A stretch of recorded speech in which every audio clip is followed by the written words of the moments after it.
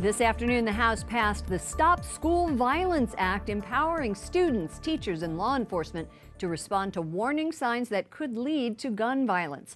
This as students walked out of school all across the country to draw attention to the issue.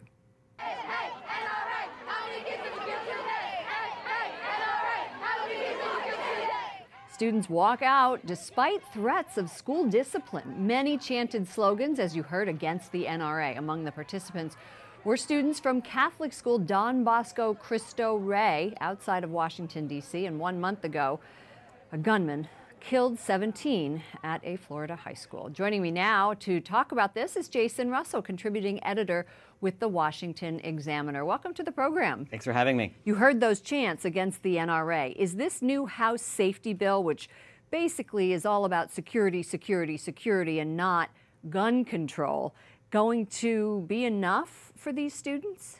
I doubt that it will be. It's really, this bill is about training teachers to identify earlier on the threats of violence, potential threats of violence before they happen. Now, this is clearly not what the students were calling for, right? That you didn't hear chants that said, we want better mental health training for teachers. They were they were chanting against the NRA, sure. Right? So they're going to be unhappy with anything short of a gun control bill, I think. So Representative Steve Scalise came out with House leadership today. Here you see them all saying, hey, we have actually done something. Steve Scalise said, at a time when people are asking Washington to do something, Congress actually took action today to not just do something, but start addressing the problem with a strong bill. Now, Steve Scalise was a victim of gun violence himself. To him, this is a strong bill. What's next? They're not going to put any gun control measures forward? I don't think. I think there could still be further issue. I saw many Republicans saying that this is not a one and done bill. They have already passed a bill in the wake of the church shooting in Texas that addressed the issues in the background check system, so that there could be a better, faster background check system. We're still waiting on the Senate to take action on that. That bill actually already has 60 co-sponsors in the Senate, so it's likely to pass, but they haven't taken action on that yet. You would think this would have been a day to do that if they were going to move forward. There must be something holding that piece of it back. So earlier this week, the president unveiled his plan to make schools safer, and including helping states pay for firearms training for school personnel. In your opinion, is that a responsible or good way of spending federal funds? In my opinion, and not a good role for the federal government, right? Every school district is different. Every school is different.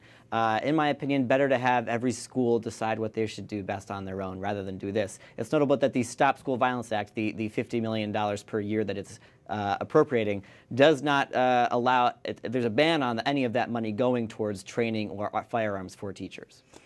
Will arming teachers stop the tragedy that we saw in Parkland just the other day, yesterday in Seaside, California? I don't know if you heard about this, but there was a teacher who serves as a reserve police officer who accidentally fired a gun inside a high school classroom. 3 students were injured. Nobody was really hurt. Yeah, I mean, certainly there's no panacea here, right? Like, arming every single teacher, even arming some teachers, is not going to solve every problem.